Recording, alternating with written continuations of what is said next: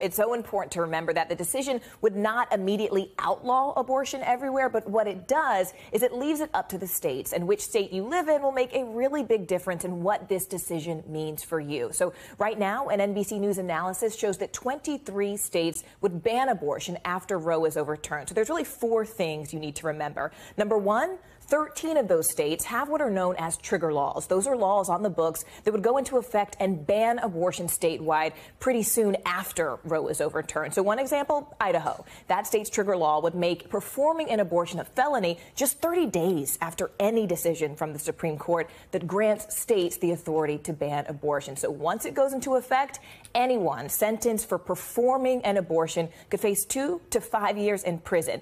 Number 2, another 5 states still have abortion bans on the books that were passed into law before Roe and never repealed. So that means they could potentially start enforcing them as soon as Roe is overturned. So if you look at Michigan, for example, a 1931 law could go into effect that makes it a felony to perform an abortion with no exceptions for rape or even incest. The governor has filed a lawsuit to overturn that law, but it never successfully has been repealed.